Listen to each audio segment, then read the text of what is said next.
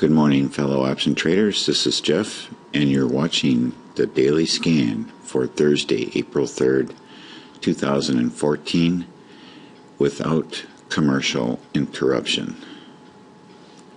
All right, yesterday's announcements. The ADP employment report missed by a tad.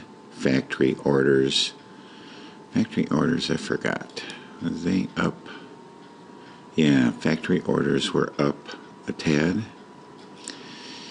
And petroleum status report, I don't know what it means. I don't know if up or down is good or bad. I have no idea. I don't pay a whole heck of a lot of attention to it. For today, we have international trade and jobless claims, both biggies at 8:30, and then the ISM non-manufacturing index at 10 o'clock. All right, let's jump on our airplane and head out across the Pacific, and we are looking at a mixed markets over there. Some up, some down. So what's the average? 0. And in Europe, everything is a tad bearish, not all that bad. Pretty much across the board there. Let's see here. Anything of interest on here? I didn't really look to see if there was. Yeah.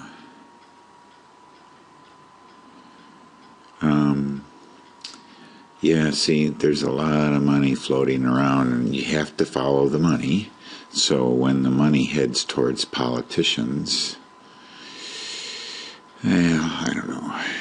I said no commercials, right? Okay. So that's it for the markets. The international markets. Looking here in the U.S., we have, well, looks like a pretty flat opening as of right now. Gold is still below our 1300 mark, and oil continues to slide, no pun intended, although the slide has slowed down. All right, let's take a look here. I didn't do anything yesterday. I thought that I would let you know. And also I wanted to let you know that Google had it wasn't a stock split, but what they did was they divided their shares up between Class A and Class C shares. And so the Class A shares are GOOGL, and that's their symbol. Let's take a look at the Class C shares. If we switch over here, we can see that it says Google Inc. Class C. And if we go to GOOGL, those are the Class A, and those will not be traded, I don't believe. Normally, I think you have to be, I don't know, an insider of sorts to get the Class A's. So we'll just stick with the regular old Goog, and that's what we will be looking at. Now, I'm pretty sure I had my settings set so that I wouldn't be seeing these mini options here, which is, GOOCV. Yeah, it's kind of confusing. I have to check my settings. I haven't done that yet. And you can see that we have no data here for the weeklies where we have our calendar, which is at 1090. So, not sure exactly what's going to happen. We'll have to wait until we get closer to the open to see if Thinkorswim is going to fix this up or not. All right. So this is what that chart looks like. It's crazy. It's absolutely crazy. I don't know if this is going to be equivalent to a stock split, but now it's telling me that, over the last week, it's been really down here. So things are a little goofy. Maybe they need to run some batch jobs or something on their servers to get this straightened out, and then they're just not done yet. That would be my guess. So I'm going to be patient about that until we get a little bit closer to the open of the market. All right, we'll start out with Apple here. We're up here into our target area for a possible bear call. Still not exactly sure if I would do anything like that, but still put a target up here, assuming that we are kind of in a general downtrend. Yeah, I don't know. Apple's just really confusing to me right now. Amazon, however, is a little bit of a different story, and we're coming up here into our target area for a CSSV2 trade and or a 20 delta. If you guys want to pile in with 20 deltas at that point, that's fine too. Boeing. As a matter of fact, if I do get a signal like that, I might just do both. And then we can compare the performance. That might be an interesting experiment. But we do continue here, or we do have a setup on Boeing. No, we don't. We don't have our green line did not come from, it's going to at least hit this 30. I mean, preferably the 20, but it's got to at least hit the 30. So there's nothing going there. Plus, we might be looking at a trend reversal here with a exponential moving average is ticking up the last couple of days. So stay away from that one for now. BIDU. We do have a setup on BIDU. Interesting day. Big swing at the open. And then we ended up just a tad down. So we have another day happening on this setup. Alright, CELG. That is setting up very nice. So a nice pop into the cloud layer here. So noted, Chipotle. We are in Chipotle for another day. We have a red down here, but we don't have a red down on the MACD. So we will live to fight another day here. And I can't really tell you what my sense is on this.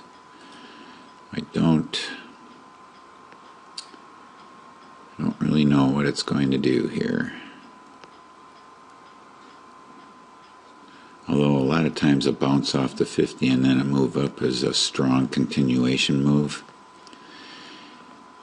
We'll see if that holds true or not. So we're not doing anything with that today. Or at least not so far today. Okay, Costco. Still looking for that entry here. They are in a huge correction here. Look at this open. That's pretty amazing. Actually opened, they gapped up that high. No, that's pre-market. Yeah, that was a pre-market print. The half hour before, if we were to expand this. It's definitely not showing up here. So actually, if we look over here, wow, way up there. Anyway, still looking for a opening to get in on this safely. I could do a calendar here. When is their earnings? We don't see earnings out here anywhere. We had it back here in March, so we're looking at June for earnings on them, so that's quite a ways out. IV percentile is only 23%. All right. So we want to sell IV, high IV, and buy low IV. So calendar might be a good thing. So what are we looking at here? So we're not looking at anything really fantastic. regular expiration is at 18, and then the following week is 15, and the May expiration is 17. So it's not looking real good for a calendar, actually. All right, let's go to CVX, and we do have that calendar down here at 110. Probably not going to get down there. I was going to get out of this yesterday, and I decided to wait one more day. Do we have a CSSV2 trade here? See, this still is kind of, it amazes me actually, that the 50 MA is still red, even with this way up here. It seems really strange to me, but we have a violation here, so we do not have a way to get in on a bull put here. So we have to take this out. We need another move up here and then come down. So nothing going on there. DIA, let's take a look at the Dow. We have a high here, at least for this chart, which I think is a year, which is probably a new high. So I'm assuming the Dow hit a new high. I didn't watch much stuff on TV yesterday. Okay, Igor had their split. They're at 99. All right, now it's playable. Look at this IV percentile. Woof. Still not really giving us any sort of swings going on here. So this is a relentless march up, and it just doesn't give us an opportunity.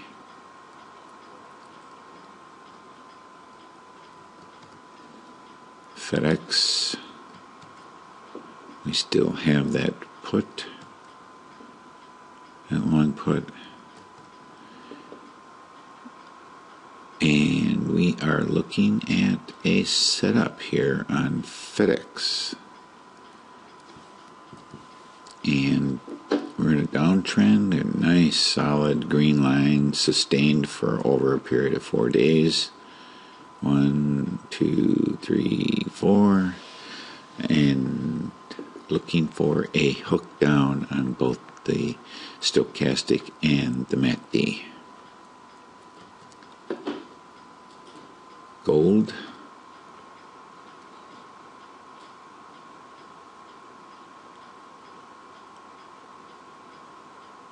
All right, gold. We're moving up into our target area. We're not even going to bother looking at Google. IWM giving us anything? Yes, but not yet. We need a little pullback here, and we can hop on that one. LinkedIn, we are in that trade. Made a nice move down. Thank you yesterday. Let's see what happens here. Let's hope that we get a stronger move down today. Give me a little bit more of a cushion here on LinkedIn and pull some more money out of those guys. MasterCard. MasterCard, we got a hook on the stochastic, and we are waiting for it on the MACD, so that's still a setup for today. You know, a move down at the open, I'll put alert on this, because a move down at the open, I'm sure, will give us a hook down on the MACD, and it'll give us the confirmation that we're looking for. So I'm going to set an alert here.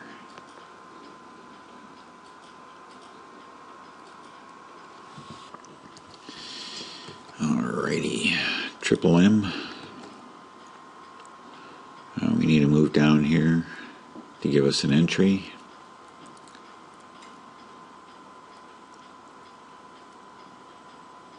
We're in a downtrend though. I'm still thinking that we are, it has broken through this previous resistance. I get goofy stuff on this 50 MA again. Beginning to trust the SMA a little bit more, just because it's a little bit earlier. So anyway, still looking for a move down here to give us a setup. Netflix moving up smartly into our setup area. Priceline.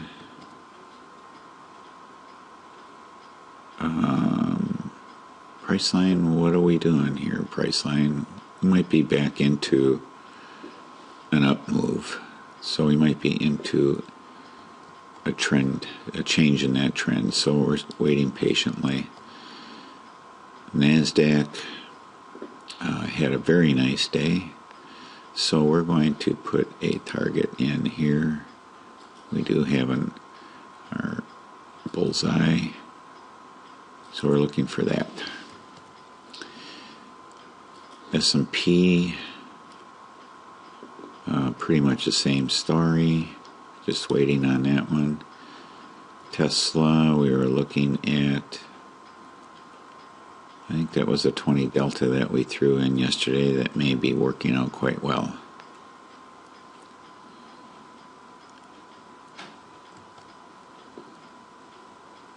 That would have been at the 205 level, and I didn't lock in the price.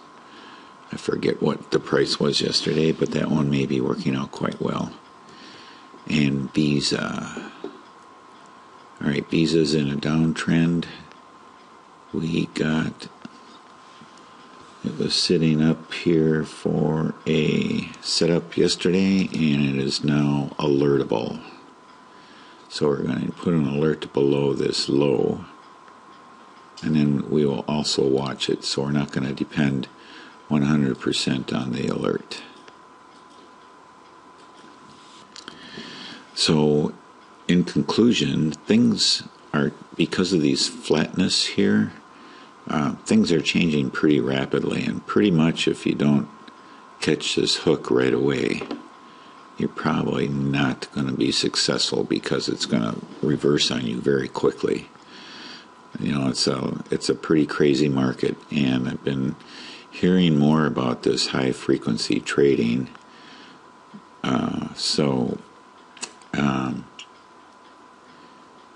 It's a bit of a struggle for us small time investors, or traders, I guess you should say. So anyway, that's it for today. Thank you very much for watching. Have a great day and happy trading.